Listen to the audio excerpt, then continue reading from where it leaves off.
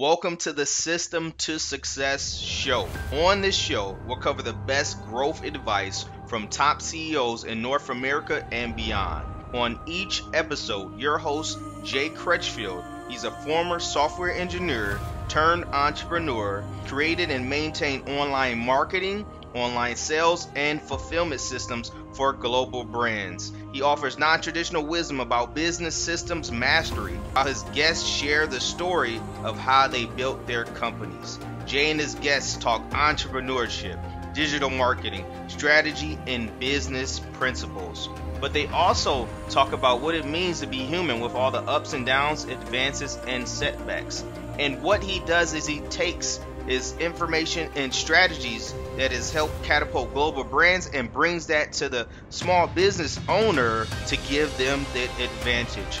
Make sure to subscribe and follow for more of these business system mastery principles. Today we have a very special guest in the house, Miss Carla Rieger. She's an awesome young lady. She's a CEO, speaker, trainer, coach, facilitator, and author. Carla helps people communicate effectively, both one-on-one as well as in groups. She helps them break through the resistance of change because, sometimes change can be difficult, but just by opening up their minds to more positive things and positive change. She's spoken to over 1,500 groups internationally of up to 4,000 people. And today she's going to talk to us about how to craft your signature story that goes viral. So we're so excited to talk to Carla today. And again, I'm your host, Jay Crutchfield, and we're going to go deep into storytelling today. So without any further ado, let's welcome Carla to the stage. Welcome, Carla. Thanks, Jay. Happy to be here. Excited. Yeah, I'm excited. I'm excited that you are on the show today. I know you have some great jewels and nuggets just to share with the audience. So yes, I'm ready to get started. Y'all ready? I'm ready. Okay, awesome. So Carla, can you share just a little bit more about your background so the audience can get to know you a little bit better? Sure. Yeah, I started out in university. I got asked to do speaking, and I was really shy. I was a massive introvert, and I said, no way, not in a million years, I wouldn't do that. But I kept getting asked to do these leadership programs, and so I took some acting courses because I thought that would help, and then they trained me, and I started going out and doing large group icebreaker events for students in campuses all over North America. And I was really bad at first. I was so shy. I was so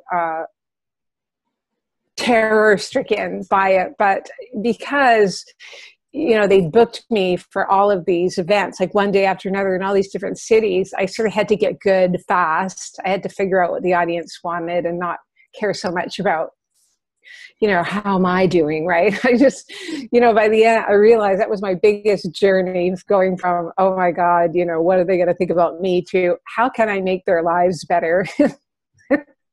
And then everything changed, right? I don't know if, you or you were listening have noticed that. As soon as I made that shift, like, I'm just here to help you. And then the weird public speaking stuff went away. And I thought, and all these people came up and said, what you did made a big difference for me. And so I thought, wow, this is great. Like, make a difference for a lot of people all at the same time. So I worked for this company for a few years, and then I started my own company. And then I started speaking at conferences and leadership retreats and doing staff trainings. I've been doing that ever since. And then people started asking me, how do I do what you do? And so I started coaching people to get out on the speaking circuit and do TED Talks or whatever it is, what was going on for them. So I've just been pretty much doing that my whole adult life. Wow. So you started off at the university, and you said you started doing speaking, and then you mentioned something that I know all speakers can relate to, is the focusing on themselves. Like, how do I look when I'm saying this, or am I delivering this right? And so I know all speakers can relate to that. And so how did you start to make the shift, Carla, to thinking about, okay, let me get my eyes off of myself and see how can I really help these people that I'm speaking into their lives? Well, it was a bit harsh, actually, because they called the company that had hired me and they said, please don't send that girl back here next year. She was way too self-conscious. Mm. And so the man who was running the company said, the reason you come across as self-conscious is because you're worried about what people think of you. And so just focus on, if you were one of those students on your first day on campus, you don't know anybody and you're really afraid, and by the end, they're going to have friends because you do these icebreaker, interactive things with them, and they're going to feel better. Like, be one of those students and talk to you in the audience and help you. And so I remembered what it was like for me, my first day on campus, and I went, oh, okay. And the minute I did that, all the reviews went up like, oh, she was great. That was wonderful. We love her. Let's have her back next year. It was sort of night and day. So that's how I made the shift. Wow. So you said you got some tough love from the feedback. That's right.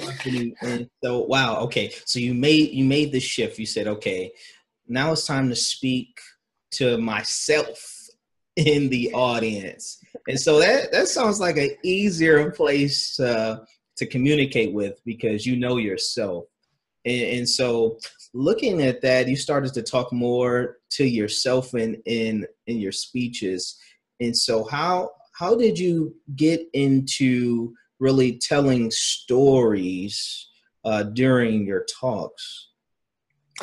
Yeah, well, I noticed I just spontaneously did that one day. I just said, I remember my first day on campus and I felt really nervous and nobody was talking to me. And I spent the first 6 months feeling so lonely, going to class by myself, never meeting anybody, sitting in class with 100 other students and getting really like, I wanted to drop out because of that. And then somebody told me, force yourself to meet some people. And as soon as I met some people, I joined a team of people who wrote a newsletter for the Arts Society.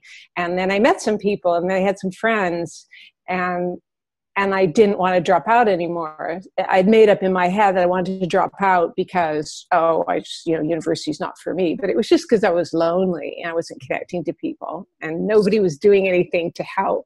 You had to join, I had to force myself. And I was very shy and introverted. So I told that story just off the cuff one day, and all these people came up and said, wow, your story really stood out for me. And now I see the importance of, forcing myself to meet people. And so I went, ooh, people really listen to stories. I should come up with some more, right? So then I just started learning story structure and storytelling. And I totally noticed, and you probably know this too, Jay, that actually if you could hook up someone's brain and watch their brain waves when they're listening to a story, as opposed to when they're just listening to a list of concepts, their whole brain lights up when it's a story, because it's kind of like how we all communicated and learned from each other for like a million years, maybe before the printing press. So we're hardwired for stories, as you probably know. Oh, I was enjoying where you were going. Yeah, and so everyone goes, I don't want to bore people. I want to engage them. Well, yes. Boom, stories and examples just flip people's brains on right away. Wow. So you got the feedback of how effective you were and how impactful you were to the students when you started to tell stories. So with that, when you started to do the reflection on your storytelling during that time, how did you start to structure your story so that you can have that same type of effect on future audiences? Yeah, story structure is really good. Because I remember the first time I told a story, I kind of started telling it, and then and then, you know, you get lost in your own story. Well, I think it happened on a Wednesday or a Thursday. And people start getting bored, right? Because you have, and you're including all sorts of stuff in the story that people actually don't need in order to get the gem, the universal human value that's at the core of the story. So you have to, and most people, when something happens to them, they don't think through what was the core universal value that's going to be of interest to somebody else who's listening. So, you know, some people go, oh, I'm a great storyteller because I tell stories around the dinner table and everybody laughs and seems enthralled. But it's very different to do that than to speak to an audience, because if you don't tell a story that is relevant to them and your topic, people will switch off. And so I teach a whole, of course, story structure on that. But I think the main thing is you have to find a conflict or a play. I teach a 5-part story structure in which you set a platform, you tilt the platform, and then you talk about how you, as the hero of the story, get back to stability and then what it means. So there's basically, you know, 5 parts. You set the platform, you tilt the platform. What are the consequences? How do you get back to stability, and what does that mean? What does that mean for you, and opening up the possibilities of what it means for the listener. Now, that sounds very conceptual. So, you know, usually I like to use an example, and the example I use is often The Wizard of Oz, because people know The Wizard of Oz. So very quickly, The Wizard of Oz starts with Dorothy in Kansas. It's black and white. She's bored. She doesn't have parents, and the nasty lady steals her dog. But then what tilts the platform? What changes her world? The tornado. Right? Her whole world changes. The tornado takes her away to the new land, and then the rest of the story is the consequences. So that's part 3 of, like, how do I get home? How do I get back to stability? So all her adventures that she goes on, and then her getting back to stability is, all I have to do is click my heels 3 times and say, there's no place like home. Boom, I'm home. And then what does this all mean is that at the end, she realizes that it's important for her to appreciate home and appreciate where she came from. So that's like a quick and dirty version of a story structure that's useful for people. Wow. So, you know, for that young lady that may be at the table, or the young man at the table that thinks that if they tell a good story during dinner time, that they're a great storyteller, you would venture to say, there's a difference between the dinner storyteller and the speaker in the audience, the speaker on stage telling a story. Yeah. Awesome. It has to relate to your topic, and if people and people do that, right? Mm-hmm. And it's okay, I think, to open a speech with, oh, this thing happened to me on the plane coming here. You know, you hear speakers do that, but I think you also have to tie into your point, and people sometimes forget to do that. They go, oh, this cool thing happened to me, I'm just going to tell the story, and it's an interesting story, but you didn't help bring your message home. So, and it's hard sometimes to do that with yourself. Like, what was important to me about that experience? Like, what's useful in there for you as a listener? And usually it's some kind of value thing, you know, learning to believe in yourself, or learning to be more courageous, or learning to let go of the past, or, you know, those deep soul lessons that we all have to go on. Those make the best stories. That's really good. I'm jotting down those notes on those, you know, the 5 points for that story structure. You spoke about setting it, tilting, listing the consequences, bringing things back to stability, and then basically speaking on the meaning, which you spoke on, just the value, the core value that basically your audience can relate to. Did I get those down, Carla? Okay. Yeah, perfect. Okay, awesome.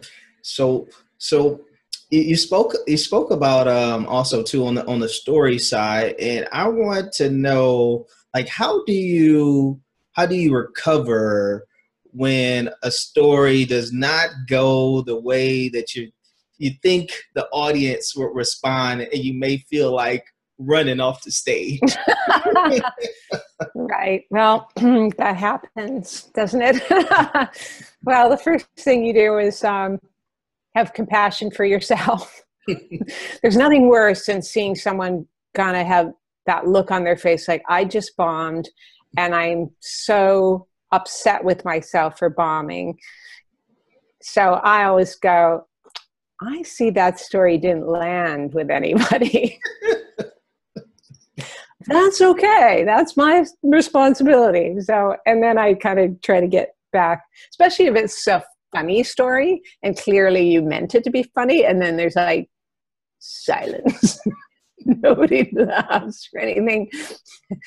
And, you know, so then you do what's called a saver line. Like, oh, my mom thought that was funny. I have to go back to the drawing board. Right? And you just make fun of yourself having bombed. And then the whole audience is like, oh, good. You know, like, she's okay with herself making mistakes. She's more human and humble, and they like you more when you do that. So that's usually what I do and tell my coaching clients to do. Oh, that's really interesting. What you just pointed out is, if I'm understanding it correctly, is you just mentioning how basically how becoming even more vulnerable during the moment allows you to connect more with the audience. Okay. Yeah. Or anytime you sort of see the audience not get it or seem to go away is, you know, I could sometimes check in with the audience and go, how are we doing here? What do people need? Or let's all take a stretch break, or you just change things quickly, or pause and, you know, regather the attention. And it shows you're listening, right? And that you care that people get it. And you're not like, oh my God, they're not listening. Oh, those two people are talking to each other. I must be really bad. Somebody walked out of the room. I must suck as a speaker. And the minute you do that, you go in your head and you see people, you see the look on their face. They're talking, they're out there. And then all of a sudden they're like, and you can see them go inside their head and start to shut down. And nobody wants to listen to a speaker who's shutting down like that. And so I just try to be open and kind of go, it seems like people aren't getting this, or we're missing something. Can I just put it out to the group? You know, what did I need to explain something better back then? And usually there's some bold person will go, yeah, I don't really get what happened between this point and that point. You're like, oh, okay. And then you solve it right there and then. Gotcha. That's not always appropriate, but, you know, if it's a smaller group or it's a training environment sometimes and you have the time, it makes sense to do that. Okay. So yeah, making sure if it's appropriate, the size of the audience, just going back, asking questions to see where they are. Okay. Yeah, that makes sense. Cool. So I'm interested because you spoke about when you were first getting started, and or I would go all the way back to the days when you said when you started at university and you were shy. And so looking at that, what actually inspired you to become a professional speaker, even though you started off and had those feelings of shyness and almost like a introvertedness? Well, that very thing, I wanted to heal from that. I just thought, I don't even want to, you know, ask a question in class, right? I can't talk to more than one person. I would get the neck rash, which is something in the Celtic background, right? You get these red blotches all over your neck, and then everybody knows you're really embarrassed. So you can't hide it. And so I thought, I need to deal with this. And so and so when somebody asked me if I wanted to audition for this company and do speaking, and then they actually told me how much I would make, which was way more than I was making as a waitress. And that appealed to me too. And I thought that would be, and they're going to train me. I thought that's going to get me out of myself. And then I took acting courses at the same time. And and as soon as I got skills and tools, I was fine. And you'd never know. People would never know I'm an introvert or that I was ever shy now. Because I just learned how to feel comfortable. And, you just do it enough and you go, oh, I survive. I don't die here at the top front of the room. Yeah. You know how the survival brain thinks, if I go up there and I bomb, I will never be able to live with myself the rest of my life. That's the kind of thoughts people have that make them so afraid of public speaking. And then you realize you survive and you live, even if you don't do well. You're just like, oh, well, life goes on. I can do this again, right? Yes, I survived. I'm good. I can live another day. That's right. Wow. So I'm curious to see how did your acting courses help with just with public speaking? Well, I guess they gave you techniques to kind of break out of yourself and be, I think, take on a persona that would be not to be inauthentic to yourself, but that you could create a persona that was connected to your true self, but that, because I think the shy persona was just a mask that I used to protect myself from having, really critical parents or whatever you want to, wherever that came from. And so I learned to shut down, right? So that's just a mask. So I take off that mask, I put on another mask, and I'm the helper, right? I want to guide and help people. And so when I'm that persona, I don't have any of the weird stuff around speaking. I'm just there to help. And I found that particularly useful, and that you had to get up over and over again regularly in front of the room and feel the audience interaction, get used to it. That one-to-one as opposed to one-on-many, it's a different game. And then you'd walk, and they give you all these techniques. So I don't know if that answers your question. But. Yes, it does. It does. So it got you used to, you spoke about the repetition portion, about you continuously getting up, and then how it allowed you to amplify what was already inside of you and being able to express it more, and to take off the mask, that shy persona, and really let the real Carla come out so that everybody could see it. So. Yeah, exactly. Because I think we all want to help people. Most people are driven to make a difference, even if, it's something very technical or, but you want to help people.